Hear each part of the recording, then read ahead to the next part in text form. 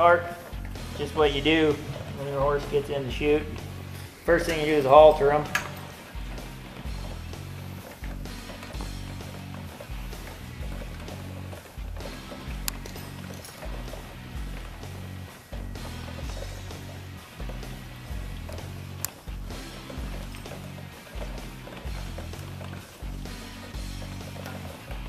Got to be a lot more careful with a lot of other horses, but he's good.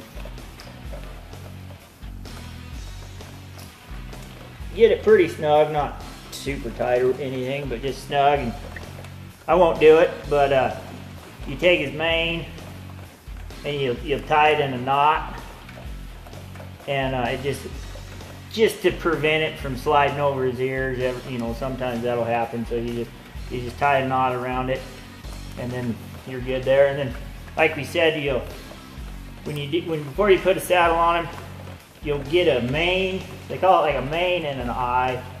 Like you pull it, not real tight, but you bring it back and you kind of mark right where, make sure his head's straight, and you mark right where his mane ends, and then you can run it over their head, and then you bring it right to the top of their eye.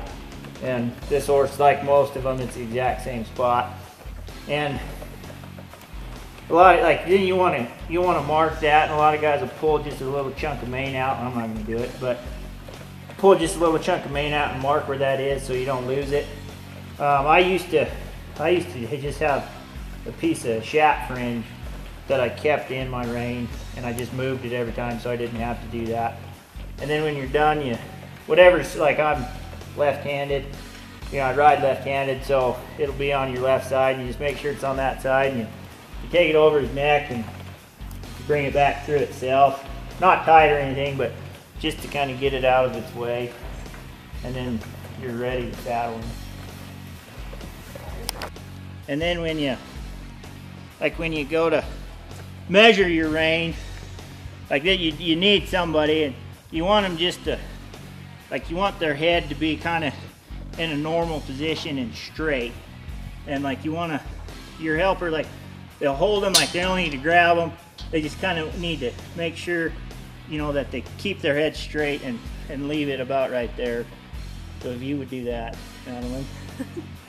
And then when you pull, you pull it back pretty snug, not terribly, but pretty snug, and you take your hand here, put it against your swells, and then you come up with that, and that's an average.